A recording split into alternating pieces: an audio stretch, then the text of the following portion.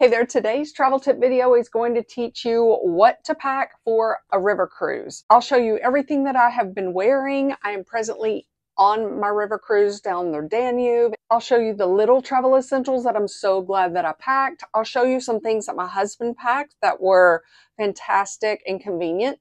My goal is to give you an overview of what I packed so you can go through your things, eliminate what you do not need to pack, and then make sure that you've got all the bases covered. Here's a travel strategy when you need to pack for a river cruise. You're going to do this. Number one, check the weather, compare it with number two, your excursions that you are planning on doing. So far, 2 of ours have gotten canceled because of so much rain. Number three, you're going to see what shoes you absolutely must pack for those river cruise excursions.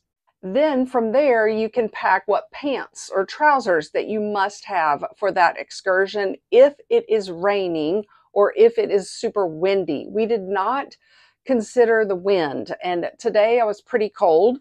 For my outerwear, I only packed my raincoat because inside a restaurant, inside the cruise ship, I am fine with a t-shirt and a thin, like, regular sweater, okay? My first thought was to remove the hood and just pack my raincoat like this because it was 97 degrees when we left, and then an umbrella. But I am so glad that I had my hood. I can cinch it closed, and it was windy, blowing rain, so I'm so glad I had that. We thought near the last part of the trip it was going to be in the mid-70s, so my husband packed like 5 pairs of shorts. I don't know if he'll even use one of them. He did not pack a coat. One travel tip that was essential for my husband is to pack pullovers that are thin. He loves the pullovers because that's easy to throw on for guys, and you look suitable if you're in a somewhat dressy atmosphere. So we went to H&M and he bought this water repellent, a little down jacket. The first day of your trip, you're going to be arriving to the cruise ship. So whatever that outfit is, be strategic with that outfit. I wore my gray denim. Gray denim is so neutral and versatile for wearing with multiple tops. You're going to arrive exhausted probably. You're going to run to your room and then go have lunch or hang out on the cocktail area. You're going to be received by the crew and go straight to dinner and cocktail hour and then do a game or some kind of listen to music at night. So you're going to be in that outfit pretty much all day or all afternoon and evening. As a pilot wife family, we've been packing in only a carry-on suitcase. So we have to pack for over 2 weeks in only carry-on luggage, and that sent me into panic mode because I could not check the weather for the last few days before I packed. So I was traveling through 2 different climates, okay? I had 90 degree, 80 degree weather, and then presently we're in 45 degrees and pouring rain and wind type conditions. Here's my travel sized umbrella that I'm so glad I traveled with. It fits in my crossbody bag. It fits in my raincoat pocket. It's very easy to use, and it has been strong for several trips to Europe. I love a crossbody bag that has a light colored interior because you're going to have your umbrella, maybe your sunglasses, reading glasses case, your RFID wallet that is attached to the little hook there with just the right amount of cards that you need. For a river cruise specifically, you are going to need easy access to your key card from your cabin because that is how you go in and out of the river cruise, and they can track if you have made it back on before they leave that docking station. So make sure your crossbody bag has that. A nice little pocket for euros would be great when you're traveling around and just buying little things. We have been probably 50-50 for having to pay to use the toilets over here. Some of them are free, some of them require 50 cents or euros. My husband is the one that travels with our leftover euros from throughout the years. During a river cruise, if you're going to be doing an all-day excursion, a power bank or portable cell phone charger is fantastic to just slide into your purse in case your battery dies. I'm interrupting this video to tell you that our river cruise down the Danube was not anything like anything ever before. They have had record flooding. We've never seen land while sailing. We've sailed like 5 hours one night and like 3 hours another night. And presently we are docked in Bratislava near Vienna with 16 other Viking River cruise boats and other companies. Some have totally canceled their trip. So just be prepared for that and be prepared for disappointment. The government authorities closed the entire river. So we were just at their whim or whatever. Almost every one of our excursions that we paid for has been canceled and refunded, of course, or given us boat credit for that cost that we had incurred. Because I did not know the weather forecast before I packed, since we did the trip beforehand to Italy, I feel like I severely underpacked. I would have packed more rugged shoes because I was telling Kathy, a viewer I met on this ship, that the cobblestones are big and they're separated from each other. So you've got like a dip in between every stone. I wish I had brought tennis shoes with a rugged sole or like a wider sole. I love traveling with these little bags. They just hold all the tiny essentials that you need, like a hair clip and then Band-Aids or these Dr. Somebody little things that are waterproof. And when you peel them off, they're stretchy. So they're easy to use and they last for days, even after you've taken a shower. Another tip that I learned to share with you is we ordered like a chimney cake in Budapest, which is like a churro street food, and there were no bathrooms nearby, so we needed a wet wipe because our hands were all sticky. I make sure that I move my eye drops for the long flight and a little bitty container of lotion, Gold Bond for diabetics, because it's super thick, not greasy, and not fragrant. And I will move those two things into my tote bag or my flight pouch. I have a whole video about a long flight. I also have a video about 11 long flight outfits that are actually comfortable. One of the things that we wore, and I just found these in August, is these water repellent hiking pants, or you can look for golf pants.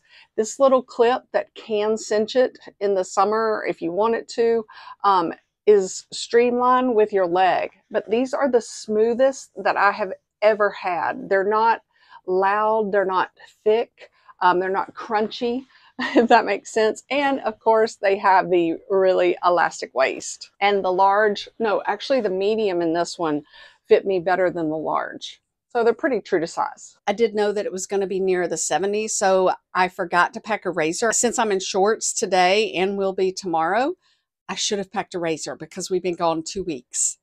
If you shop at Costco, the Jerry with a G brand are my husband's favorite. It seems like they've always had those available when we've gone shopping. They are like men's hiking pants, but they look dressy. This is what he is really glad he had. He calls it his yoga pants, okay? Because one afternoon or one morning, you're going to be exhausted because you're going all throughout your river cruise. You want a day or a few hours in the afternoon or something to just relax in bed, watch the water, look at the view.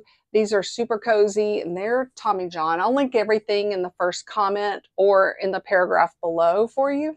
It will probably pop up unless it's Amazon. I cannot make Amazon products pop up in the bottom left corner, but that is the shopping link for that specific item, just so you know, it's not spam. One thing I needed today, and I didn't pack, my husband packed it, are these super slim line nail clippers. I actually got a pair for my brother. Like, look how skinny they are.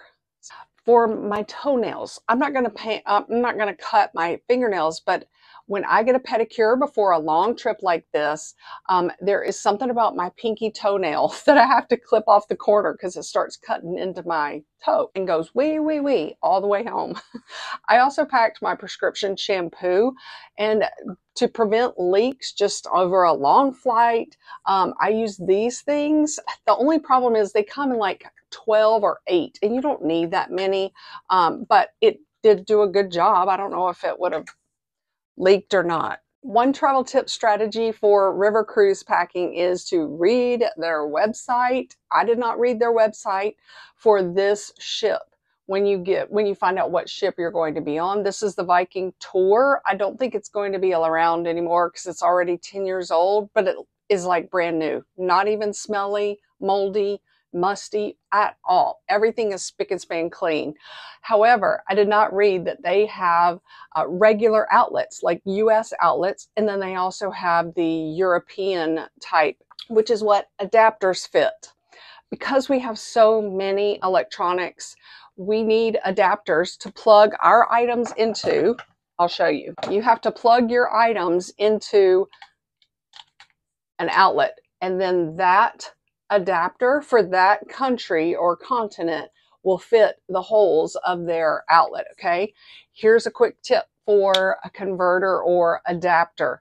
If you're packing your curling iron or hair dryer from the United States, you will need a converter to plug your curling iron or hair dryer into, and then that converter, bulky and big, gets plugged into an adapter. Some of the converters come with one adapter, so that means you can only plug in one of your electronic things in the whole entire room. So that's why I like these type of adapters that have multiple outlets for convenience. I bought at home on Amazon. Can't pop it up. It'll be in the first comment. A dual voltage. So I can use this in an adapter in the outlets for Europe because this does not need a converter since it's dual voltage. So that may be worth the investment. A lot of people say, just buy it when you're there, but I don't know what store is going to have it, if they're going to have the width of the curling iron that I need. So that's my tip. Laundry on board river cruise ships is expensive, but we used it. We paid over $100 because we were here 5 days before the river cruise actually started. A Tide ink pen, if you have any kind of a stain. Oh, I dropped the soup. I bought myself a first class ticket over here. I dropped the tomato soup all over this shirt. This was my airplane shirt, and the lady there will clean it for you, but this will take out tomato sauce and blood. So this is an important travel essential for international trips or any kind of a travel. All right, I'll talk about some toiletry items that I'm really glad I brought. This liquids bag is pretty slimline. You can see it's not as bulky as my other one that I travel with in the US. Mousse. This is great mousse, aquage or whatever. I'll link it. This is one of my liquids bags that I bring when I travel in Europe. Since I'm bringing my prescription shampoo, that's one bottle of liquid that I do not have to pack in my liquids bag because medical items do not have to be packed in the liquids bag if they are for medical. Just check the rules for whatever country you're going to. Another travel tip for not packing liquids is to pack just a shampoo bar. I'm almost at the end of mine from Lush. It's lush.com. And then this bag is magical. You can put a sopping wet shampoo bar or bar of soap in there, roll it up. It does not let the water leak out, but it also dries out your shampoo bar or bar of soap. So, and it's not goopy afterwards. Love it. If you're not a big makeup fan, I suggest these two brushes. They are pretty much the only ones you need. One, I don't know if you can see, this is the kitten type paw or kitten paw type brush. It is not only used for that area. I use it for my whole eyelid. Do you see how much it covers? So I can use like a base color. I can use a lighter color just for a neutral, streamlined look. This is a great brush because of its shape and versatility. I can use this for my foundation, my tinted moisturizer, CC cream. I can use it for powder. I can use it for bronzer even. So it's a multi-use by only packing one. And then when I get to my river cruise, I just put all of my brushes in the little cups that are in the tiny, tiny bathroom on Viking ships. This toothbrush, if you haven't seen it, it has air holes in it. So once you take it out, it does not budge, okay? It's very stiff, but it folds up every time you use it, and there are holes in it, so I just throw that in the little cup in the bathroom too. This is essential to me because I can leave it when I'm done with it. I can trash it. It's a face wash sponge that is thin like that. And then when I get it wet, it's like this. And it looks like a dish kitchen sponge. But when you wet it, it is so soft. They're a gentle way that I can brush off the mascara of my eyelashes without scrubbing them or without pulling the skin, if that makes sense. And they dry every day. All right, I brought some other things this time. I brought jewelry. I usually just do not travel with it. A long necklace, a little short necklace, neutral jewelry, bracelets. But this comes with another roll-up thing that I did not bring, but it's a little protected. It doesn't totally squish. So that's easy to pack in a protected way. I packed all of my bracelets that I'm wearing right now in this little money pouch looking thing, but it holds a lot of things like hydration packets, your sugar substitute packets, for example. And then I also have this for some other items. It's just really convenient, I have found. You can see that would fit in that way or vertically. One travel tip when you are packing liquids is to pack horizontally. It is just going to give you so much space. I learned it after 10 years. Don't pack your bottles vertically. You can pack more in and then save the small things for the top, all right? You basically do not want to see any space as you build inside that. I suggest a hanging toiletry kit. When you zip it up, it looks like a makeup pouch, okay? The counter on our cruise ship is just not very large. The Avalon ship from April had a huge bathroom counter, so I could like unpack. It's just easy to just toss in, not my makeup brushes, but toss in my foundation, eyeshadow, my powder, bronzer, stuff like that. And then I just keep my little medicine pack. I am really glad I brought this. For jet lag, after a flight, I will take a Tylenol, and it just helps get me through the day. And then Zyrtec, because you might be allergic to something that's growing in that part of the world. I'm really glad that I packed these kind of socks for my river cruise trip. I have so many different kinds, but I found by wearing these two shoes mostly, I need socks to cover the whole top of my foot, okay? And another thing that we realized is we wish we would have had slip-on shoes for a river cruise trip, because you're coming back to the room, you're going to relax for about 30 minutes, and then you can go back. You don't really want to wear your shoes in the bed, like where you're just sitting on the bed, checking your email or reading. So we wish that we had had like more slip-on shoes. But these are water repellent. I've walked 2 days in these. They have arch support, and the shoes do not get soaking wet. These shoes go really low, and so I have room for arch support.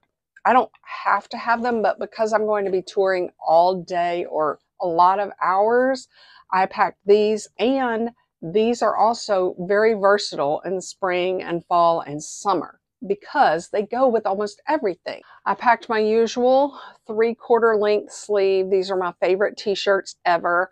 I have sleeveless, I have 3/4, long sleeve, short sleeve. They drape your body. They can look dressy or casual. I have my exercise shirt that I have worn with these gray jeans and my exercise hiking pants that are so smooth. All right, this is my newest hack. These are the newest 3/4 length sleeve sweaters from J. Jill. I love gray denim and oatmeal. It is such a pulled together look.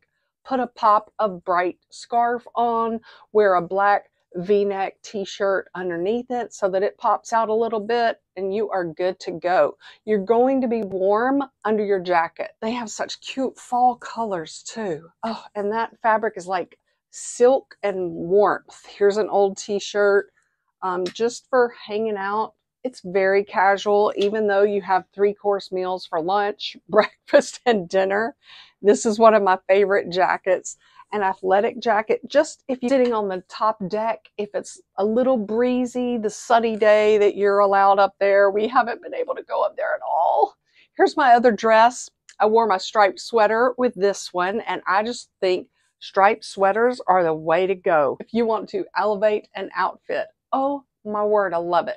Here's the travel hack. I had it hemmed up to my knee and then I tied it just for a different look. This is a blouse.